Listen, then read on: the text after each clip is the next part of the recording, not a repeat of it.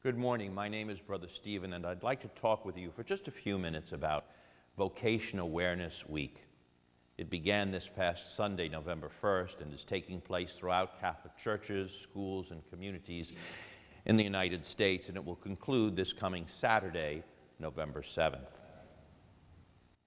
During his visit to the United States, Pope Francis in Philadelphia told the story of St. Catherine Ann Drexel, who lived from 1858 to 1955. As a young woman, she traveled to Rome to petition Pope Leo XIII for missionaries to work in the American Southwest. And the Pope, a very wise man, pointedly asked her, "Well, what about you? What are you going to do?" Those words changed her life.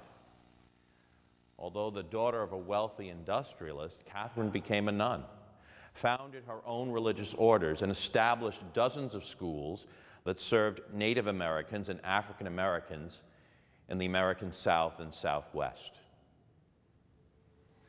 What about you? What about me? When I was a student here in school, some 40 years ago, the Lord laid that question on my heart. I'd come to love this school. I'd come to love its legacy. I had known how deeply the Marianist brothers influenced me, had brought me closer to Christ.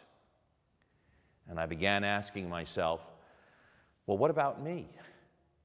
What's my role in carrying this great legacy into the future? What about me? I answered that question, yes. It wasn't easy to answer yes, but I can tell you honestly that I have never regretted my answer. What about you?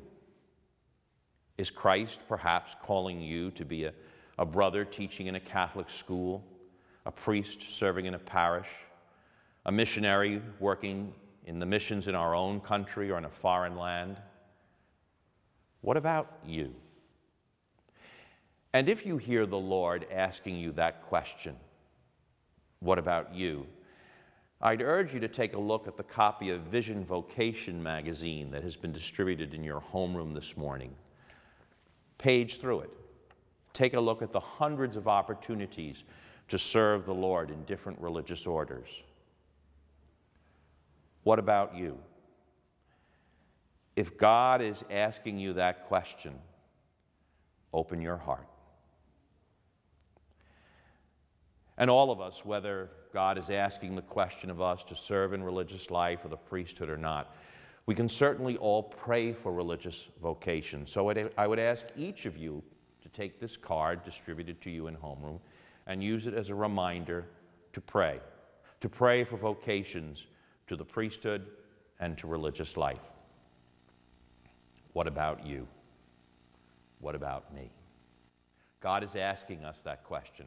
And I know that there are some young men listening to me right now who can answer that question, yes. Let's conclude with a prayer. Father, we ask you to raise up for us men and women who will serve you joyfully as religious and priests in your church. Remind us to pray, and to pray often, for religious vocations. And Lord, if you are putting that question on my heart, what about me?